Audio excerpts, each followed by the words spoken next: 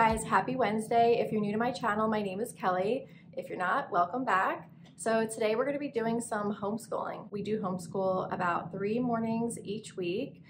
Behind me is our little setup that we did. So I'll take you guys on a little tour of that and show you what we use on a typical school day. I'll also show you guys the curriculum that we use for Alex's first grade year. If you guys have the opportunity or you're thinking about homeschooling and you're nervous, don't be. If I can do this, you can do this. I'm not a professional. I did a lot of my own research and I ended up choosing a faith-based curriculum called The Good and the Beautiful. It's basically step-by-step. There's no pre-planning involved. Each lesson guides you through. It's so fun for the kids and it's so easy for the parents to teach. If you guys have any questions about anything that I talk about or anything that I show you, please feel free to ask me in the comments. If you guys are interested in the curriculum that I use, I'll be sure to link everything down below so you can check out pricing and everything they have to offer. Let's start with a little tour of our schoolroom. So here is the very large United States map. We have a Melissa and Doug calendar. We also have addition tables, subtraction tables. We have a bulletin board that we put Alex's artwork on, and as you can see, he's a bit obsessed with Super Mario. And here we have a dry erase board, and this one's from Target. And then we have this storage bin cabinet that we got from IKEA, and the bins are also from IKEA, and I got these this past summer, but I believe they still have all of this. So in this first cubby, we just have like a paper cutter, and then I just have a bunch of stuff like banners and stuff to hang up for different holidays. And then here we have a dry erase board that Alex uses for some of his lessons. And then we have this math box that was sent with our curriculum. And then I just keep like little pictures and stuff that we hang up on the bulletin board depending on the weather. And then here are just some extra notebooks in here and folders. And then here is like our little art station. So we have glue, rulers, erasers, and then here's all the paint stuff. I just have this tablecloth, and then we have a bunch of different paints in here and paintbrushes and sponges. And then I have these drawing pads and this big pad for watercolor. And then we have this time activity set. We have a bunch of extra folders. We have index cards. These are just a few extra storage containers that I have. And then on top here, we have some paper towels. We have a bunch of different flashcards. I have a little bin that holds the eraser for the dry erase board. And then I have this little setup of like paper clips, push pins, and different things like that, like erasers, Post-its, scissors, glue, stapler, tape, all that good stuff, and a nice little picture that he took of his brother. We have this whole setup of crayons. So this little Lazy Susan I got from the Target dollar spot, along with these jars that came in a 3-pack. And all of this stuff I got, I think it was purchased in July. So I don't think they have these anymore. I mean, you can use any Lazy Susan from anywhere. That will work. I also got this Lazy Susan from the Target dollar spot.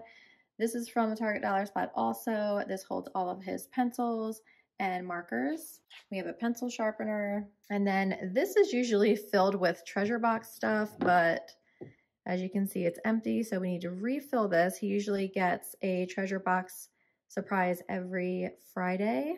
And then here's where I keep my planner book. And then he has a binder for a bunch of his science artwork that he does. And then a couple extra folders back there. And then here we have this storage rolling cart that I got from IKEA. So in the top drawer, I just keep tape, a hole puncher, stickers, extra erasers, a lighter because I usually have a candle up here, which I need to get another one. And then I have like thumbtacks, staples, Post-it, stickers, and then this one is just extra lined paper. And then we have construction paper in this drawer. And then down here, I have a bunch of folders with all of the work that he completes for each lesson. And then here we have this little dry erase board with the days of the week, and then I just write which days we are going to do school that week. And then here we have a shelf that is also from Target. On the bottom shelf, we keep all of Alex's books. And then on this shelf, we just put some of his little projects that he does in school. And then I have these little bins that hold a bunch of his phonics cards and then more flashcards. This shelf holds all of his textbooks. And then this shelf, we have this bin where we put art projects that he can do. And then behind this plant, I have these jars full of rubber bands. We have some Q-tips. And then up here, I have these 2 baskets full of stuff for different art projects that Alex likes to do. And then up top here is where we keep the globe. So here we have all of the literature textbooks that I'm going to show you guys. The first one is the actual course book that we use every day. And then as you can see in the beginning, it tells you all about the course. We have sight word letters. They have overviews for each unit that you start. And then here are all of the lessons. And as you can see, they're so colorful. They're so fun. They definitely capture Alex's attention.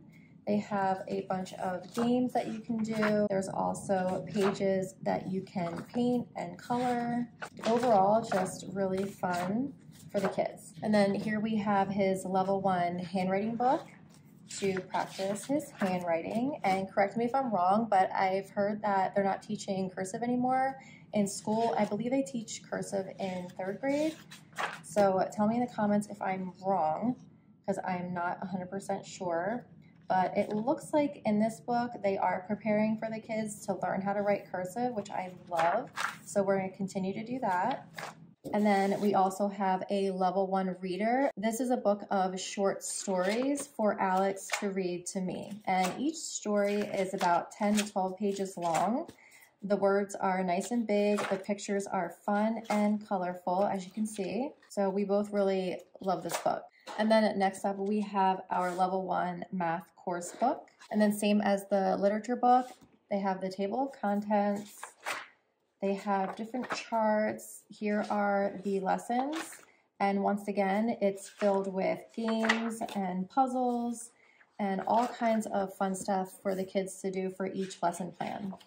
So in the back of the math book, there is a course assessment, which is great. That way you can go over everything they learned throughout the year and see if they need any additional practice in any particular area. So here we have his history books. This is his course book that we use all the time. This one is nice because it comes with audio recordings that you can listen to on the website. There are a bunch of memorization texts in the beginning of the book. There are a lot of activities that you can do throughout the lessons. And then we have the big book of history stories, which, to be honest, it's pretty advanced for 1st graders. Definitely not meant for them to read, but I do read all of these to him. So throughout the course book, it'll tell you which story to go to according to that lesson plan. And then here are a few books that are suggested to read. I wouldn't recommend it. We've only made it through this one, Boy of the Pyramids. It's pretty advanced for 1st grade. We're going to stick to Alex's books that he already owns. I just feel like the ones that he has are much better for his reading level. I would suggest these books more for like 3rd grade. And then here we have space science. So they send you all of these individual pages that you put into your own binder. And this lesson also has a bunch of fun activities to do. You can create your own science journal, which we have done. So they can make illustrations of the planets and the galaxy and whatever else they recommend that the kids draw or color. Alex has a lot of fun with this lesson. We also chose to learn about arthropods. There are a ton of different things that you can choose from. So we chose to go with this one. And this lesson teaches you all about different bugs. Not my thing, but fun for the boys. And then we have our safety lesson, which I thought was really important to get. So it teaches them all about fire safety, water and electricity, earthquakes, natural disasters, things about your body, being home alone, kitchen safety, and internet and peer pressure. And the last one is gun safety. So like the other books that we have, this one also has a bunch of activities to do. The last book that I got, this does not come with the curriculum. This was totally separate. I just thought it would be fun for Alex to do. We got a book of awesome science experiments. So most of this stuff you have laying around the house, which is why I got it. You don't have to go out and buy a bunch of different things.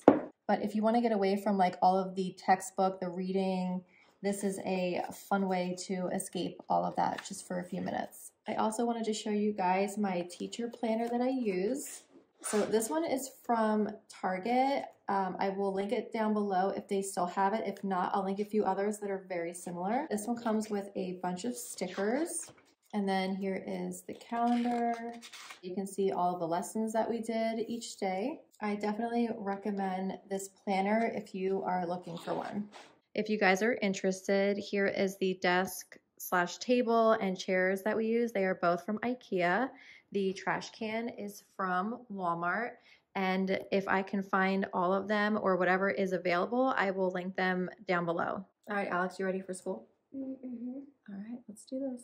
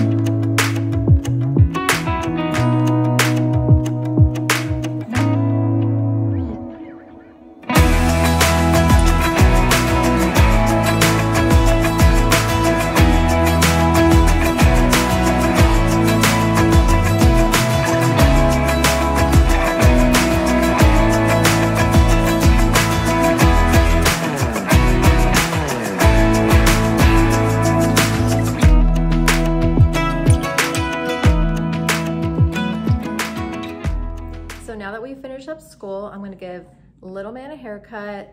FYI, I didn't just decide to pick up clippers and cut his hair. I went to beauty school. I've been doing this for a very long time. I know what I'm doing, so let's go.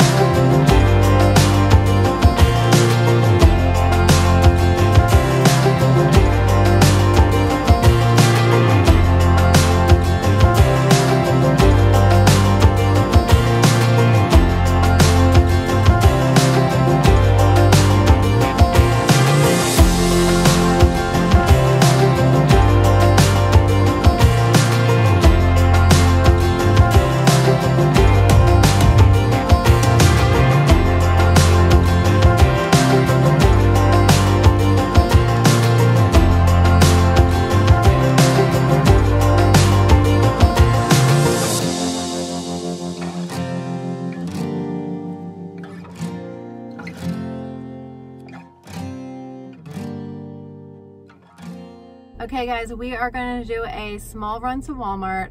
I promised Alex I would get him a Lego Mario character pack because he did really good cleaning up after himself yesterday. He cleaned up all his toys, he cleaned his room for me. So we're going to reward him with a small little toy, and that's it. No more. I know he's going to try to beg for more, but nope, one pack. But first, coffee.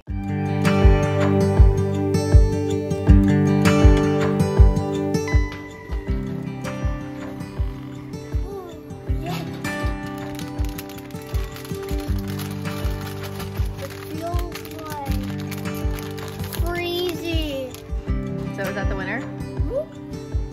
In the car. get for Kellen? Let's get him a little surprise. Oh, you guys, I love these. Oh, they're so nice. Oh, I want.